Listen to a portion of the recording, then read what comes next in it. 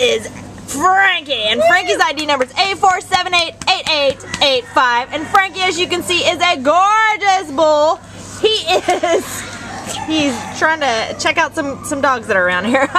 He is about 3 years old, we think, 2 to 3-ish. He came in actually as an owner center on January 3rd because they did not realize the responsibility of having a dog, they said.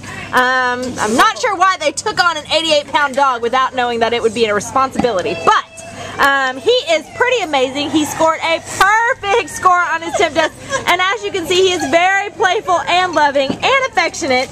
But for a pit bull, he is actually very mellow.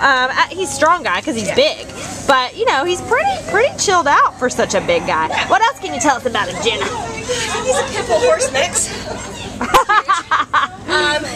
I was saying he's a gentle, not so gentle giant.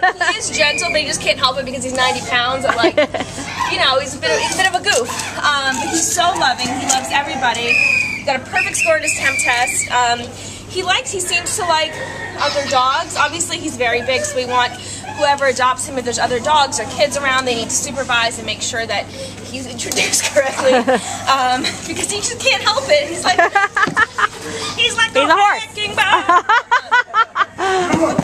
But he's very sweet and loving, and he's an amazing guy. Yeah.